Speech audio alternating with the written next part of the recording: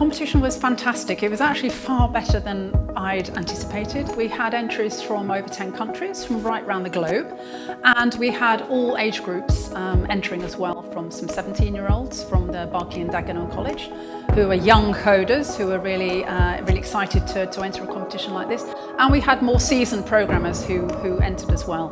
I was very impressed with the range of things that we got. We got some classic data visualizations on mobiles, but we also got quite a few of what I would call social facts in context, where people were doing quizzes on data and also setting some social challenges based on some of their findings in the survey. So really excited and really enthusiastic.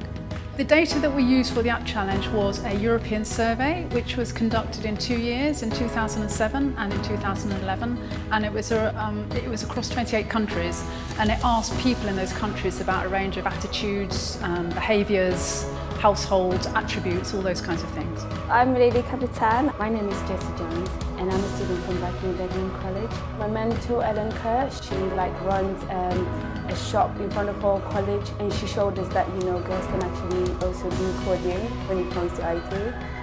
While I was studying IT, I got interested in learning how to code. I feel like I dream big, but I do want to be an entrepreneur someday, actually own my own company.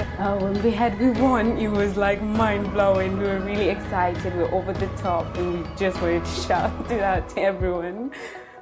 I think coding, particularly in programming, is a very male-dominated domain, and even in the world I work, most of our programmers, almost all of them, are men.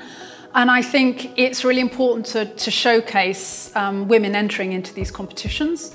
It's going to be a big challenge to get women into science, but I think it's a really good step to showcase that they can do these things, and hopefully we'll see more women using coding in their general day-to-day work.